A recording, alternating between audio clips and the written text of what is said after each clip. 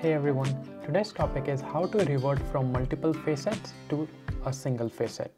In the Final Cut Pro timeline, select a 3D title to set the multiple facets. So as you guys can see, I have a 3D title and I have multiple facets with few linked together. So now in the material section of 3D text inspector, click the material pop-up menu and choose single. So if I want to revert back, I'll simply click right over here and click on single. As soon as I click single, you guys gonna notice the 5 preview thumbnail are replaced by a single preview thumbnail.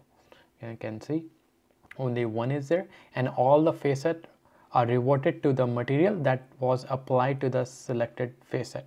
Any modification you made to materials on the other facet are permanently discarded.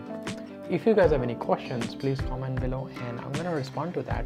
Also stay tuned for more videos on Final Cut Pro. Thank you.